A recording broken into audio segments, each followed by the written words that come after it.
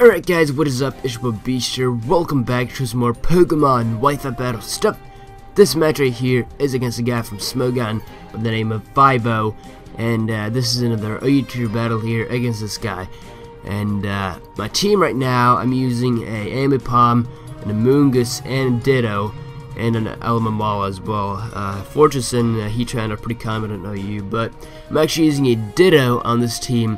Like I said, I'd use in this battle because there are just too many sweepers in OU, and they're not very easy to counter. But Ditto is probably the best counter against those sweepers because, you know, when you send it in, it's got to instantly transform into that Pokemon and copy all those stats. So that's a really unique ability, and that can really work out great in some situations, you know. So yeah, what you're about to see in this battle is something really great. It's actually the background. It's changed from its default one. That's because some guy actually made the code for this background. I can't remember the name. I can't remember the name of the guy, but I'll remember to put it in the description. As you can see, the background is looking pretty nice, you know. So I'll go ahead and leave this guy's link in the description, and you guys can go check him out. And gonna lead off with this Ambipom, and I decided that I might as well just go for the fake out just to try to break any potential focus sashes. And this Ambipom is also choice banded. It's a choice banded fake out technician. It's not gonna really do too much to Jirachi, obviously, because it's resisted, you know. But still, it can be a very, very powerful Pokemon if you're using it right, you know. So gonna go ahead and send Fortress because I know I can easily wall it, and even though he might have the Fire Punch, I am heavily invested on physical defense, so I know I can easily take that. So, of course, he's gonna end up getting the burn, which is kind of unfortunate, but I'm forced to switch out of there, though, because he does get the burn. And he makes a really great switch in right now and sends in his Blastoise as I send in my Heatran. That was probably one of the best switches I've ever seen, because you know, he can now easily Rapid Spin away or my rocks, and he also predicted my switch out into Heatran, because Heatran is the only thing on my team that can handle that Jirachi properly, you know. So now he's gonna go for the Scald. It's not gonna do much at all to my Amoonguss. Might have not been the best play to stay in right here, because I'm just gonna be able to spore his Rapid Spinner, which is amazing, you know, because then I can safely switch out into Heatran and then potentially set up some more Stealth Rocks, you know. And this was great right here because he does send in his Jirachi, and this is a great matchup for me because obviously Jirachi can't really do too much to Heatran at all. So gonna go for the Stealth Rocks. He predicts that nicely, sends in his Dragonite, and I just go for the HP Ice right here. Now look at this right here. Train multi-scale Dragonite right here. It almost kills it, which is really surprising right there. I did not expect it to do that much at all, because you know, multi-scale does reduce it by a hefty chunk, you know, but I am modest max attack, so I don't know really. It still almost killed it, which is really surprising, you know. So now he's gonna send in his Cresselia. I'm gonna send in Fortress this turn because you know, I'm just gonna try to just fodder out this thing, because this thing has pretty much done his job.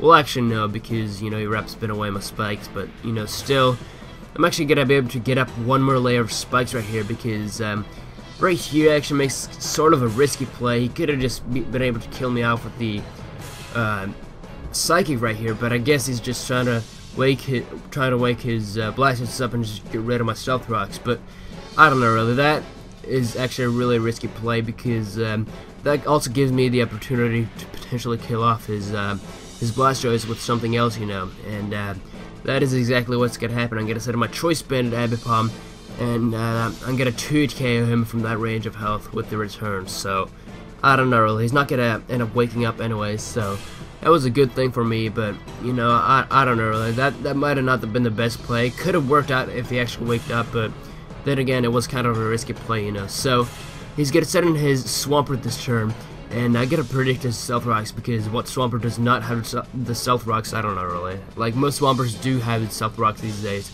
So I'm gonna send in Amoonguss, and you know, just try to go for the Giga Drain, because I just forgot about the Blastoise dying, you know, because I could have just went for the Spore again, because his Blastoise was already dead, you know. But I don't know really. It's really not gonna matter at all in the long run, you know. So I'm gonna send a Fortress just as fodder, and he's gonna go for the T-Wave. It's not gonna really work out because I'm burned already.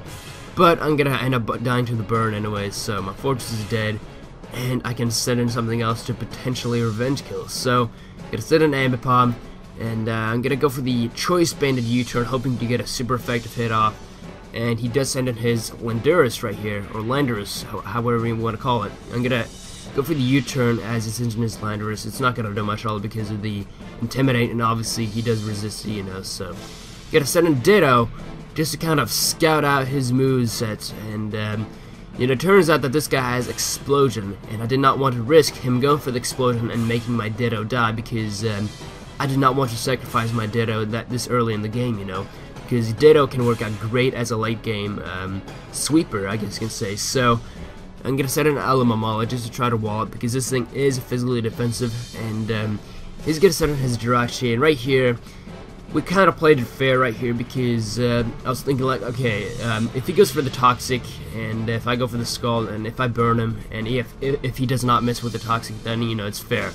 But he does end up missing the first Toxic, which kind of sucks for him, but, you know, I don't burn him with the two first Scalds, which, the two first Scalds, which is fair, I guess, but he actually goes for the Fire Punch before. I don't know why I did that, but gonna go for the Scald this third time, and I do end up getting the burn, and he actually hits his Toxic as well, so that's pretty nice, you know. So that was kind of a fair play right there, and I think both of us are gonna switch out this turn because there's really not much we can do. Well, actually he's gonna go for the Wish first, and then I believe he's gonna go for the Protect, but he's just trying to just heal up his damage, I guess, and I think I'm actually gonna try to go for the U-turn this turn because I was hoping it would do a little bit more than it did to this Jirachi, because I don't know, really. This thing seems like a really defensive monster because my choice banded U-turn right here, as you can see, it's not gonna do much at all.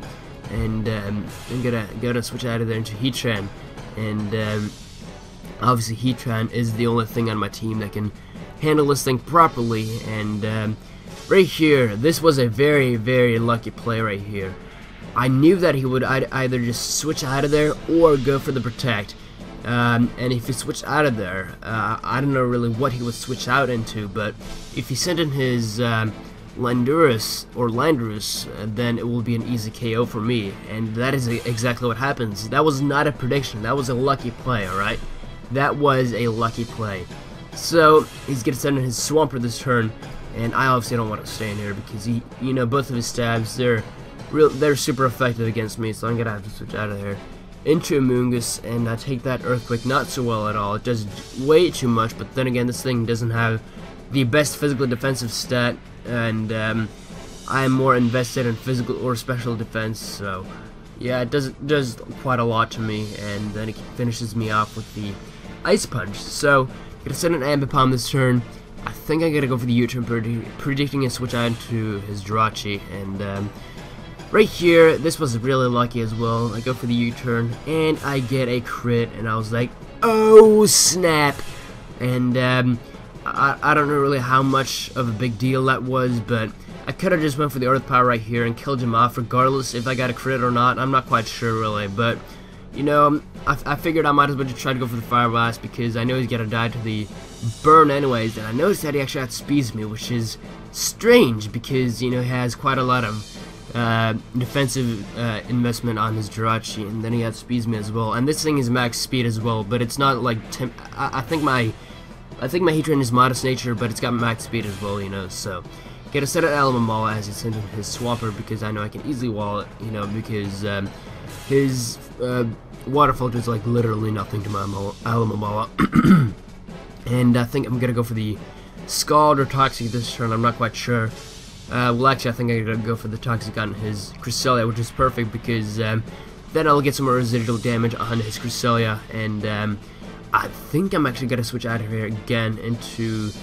I'm not quite sure what I'm gonna switch into. God, I can't remember. I think I'm gonna switch out into Ambipom, I think, because I wanted to get off. Well, actually, never mind. I'm gonna send Heatran and try to get off a Fire Blast on his Cresselia because I know that's gonna do pretty decent because I'm modest, you know, and I think what he's gonna do right here is I think he's gonna switch, actually, if I'm not mistaken, or he's gonna go for the Moonlight. Yeah, he's gonna switch out of here into his Swampert again, And I think I'm gonna go for the Fire Blast and miss. Yeah, I missed for the Fire Blast, and I obviously don't want to stay in there because, well, yeah, never mind. I'm gonna fodder out this thing because I really don't have that many options left, and I decided, you know what, Heatran has done his job. Let's just sacrifice him, and then I think I'm gonna send in my Ambipom just to try to go for. Yeah, no, never mind. I'm gonna send in Ditto.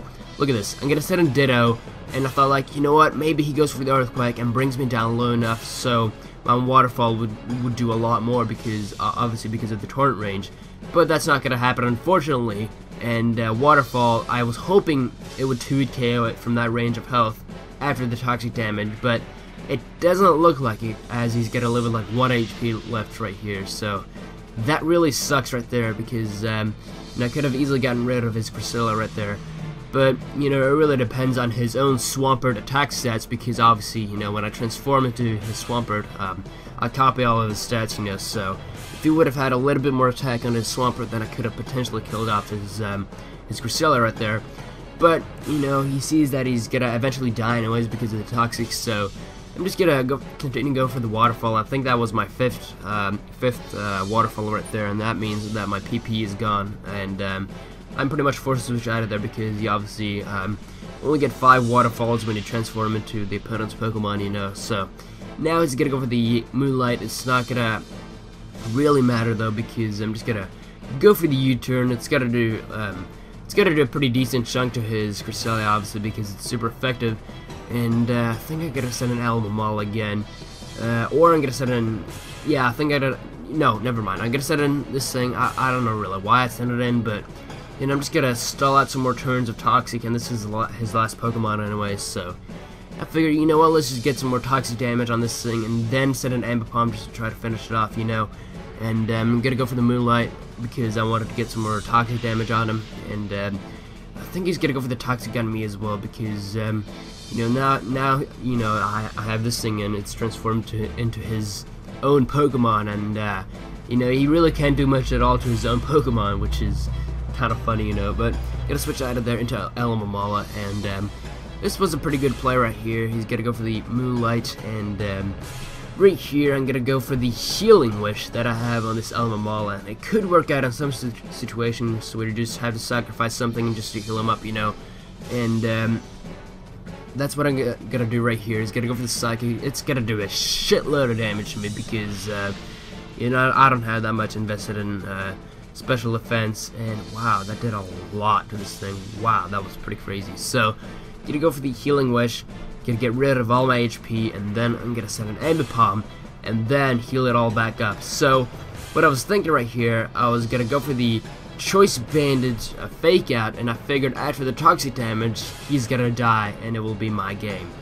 And that is exactly what's gonna happen right here. And one thing to note is that, you know, I heal up damage before I get the Stealth Rock damage, so that could work out on some flying types that are about to die to the Toxic, or not the Toxic, but the Stealth Rock damage, and that could be very beneficial if you don't have any Rapid Spitters. But, you know, regardless, I'm gonna go for the Fake Out and take out his Cresselia after the Toxic damage. So that was a good game. 5-0. Hope you guys enjoyed this battle. If you did, leave a like rating. If you did not, then leave a dislike. I'm okay with that. And subscribe if you enjoyed my videos. So yeah, I hope you guys enjoyed, and I will see you guys later. Peace.